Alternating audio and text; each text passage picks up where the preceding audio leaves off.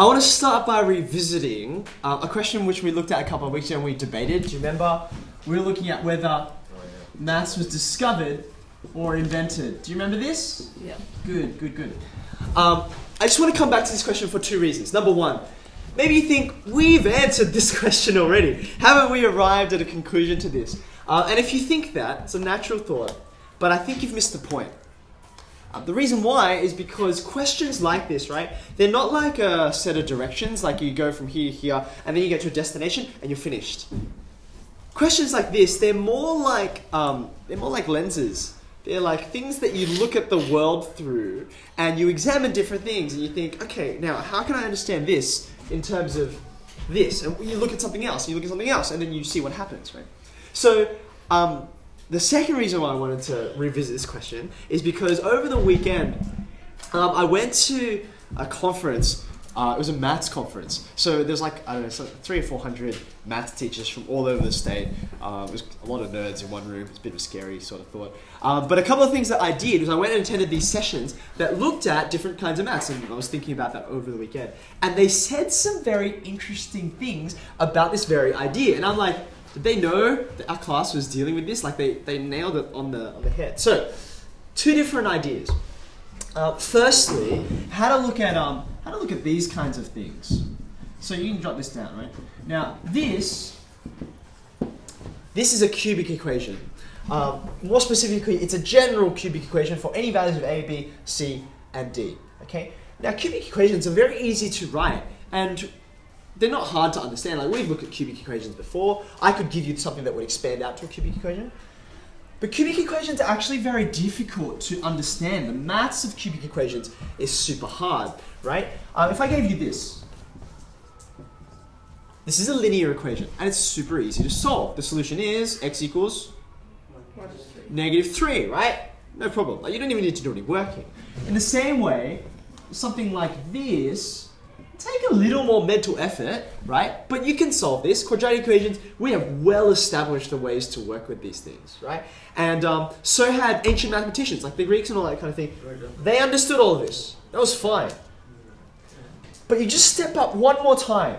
Step 1, step 2, and everything explodes. People were working on this for centuries. And what was really cool is, I don't know if they should go back to this kind of idea, but in the past, particularly like in the Renaissance era, if you were like a teacher or a professor or something like that, the way that you got a job was you didn't apply and then have an interview. The way that you got a job, if suppose Jack was the current head teacher of maths or something like that, you know, and I wanted to take his job, the way that I would do it is I would challenge Jack to a duel, right? I would write some questions. It'd be a maths duel, right? I'd write some questions that I know how to solve, and I'd give them to Jack, and Jack would do the same, right? And we would see, you know, who would win. So it was kind of like, the more you know, like that's how you fight it out, and whoever can answer more questions is the winner, right? Now, these kinds of questions appeared in these duels, these kind of tournaments, these matches, right? And it was kind of to your advantage, a bit like in a real fight. If you know secret fighting techniques, right, that the other guy doesn't know. It's like, I know this like weird nerve pinch that I can do that will paralyze you or something. Then you keep it to yourself, right? You find them out, and then you're like, I'm going to keep this in my back pocket, and I can whip it out when I need to, and I can, you know, fend off any challenges, right? So the ways to solve these kinds of things, they were viewed kind of like, and this is the word that the presenter used when we were talking about this, they were kind of like discoveries that you could make about different kinds of versions of these you could solve and how to solve them, right? And it was a bit like I said, it's like an arms race for who could solve them faster. So when you look at it from this point of view, it's a discovery thing. Now, there was another session I went to, and he was talking a lot about Lewis Carroll. You remember this? Why were we looking at Lewis Carroll in the last few weeks?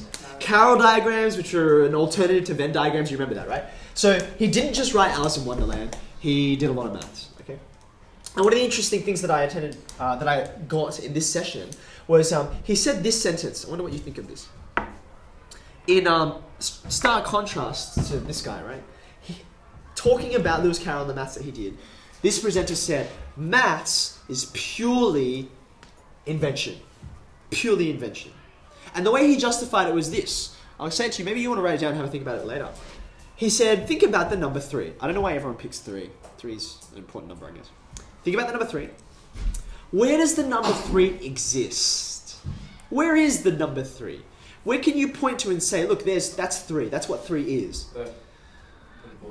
Now, see that's interesting, right? So that's a symbol that came out of my brain, right? Like it's there because I wrote it there, right? Where is it in reality? And the answer is, well, it exists in human minds, right? Like that's where it comes from. It's an idea that we use and it's a symbol and all that kind of thing. But apart from that, it has no reality. You take humans away, you take 3 away, right? So that was his argument for why it was completely invented. I thought that was super interesting, okay? So, you can rule that off. Now, here's this quote, which refers to something that we're going to cover today, which is on your handouts. Don't quite turn them over yet. I'm going to read it to you just so you can wrap your head around it, because it's a very old quote, so the language is a bit hard, right? And I want you to try and think, as we go through this, what do you think this is referring to? What's the they that is the subject of this sentence, okay? So it says, this guy who's an English mathematician, Francis M, because I don't know how to pronounce his surname, he said, they, whatever they are, they darken the very whole doctrines of the equations and make dark of the things which are in their nature excessively obvious and simple. So, this guy, Francis, versus this idea, what does he think of this idea? Does he like it or does he dislike it? He dislikes it a whole lot, right? He's like, this is a terrible idea. Whoever thought of this concept, right? It's just making everything confusing. We used to understand this stuff. It was obvious. It was simple. And since some guy came along and invented these, it's just confusing. Okay. So I want you to think about, I wonder what this is referring to.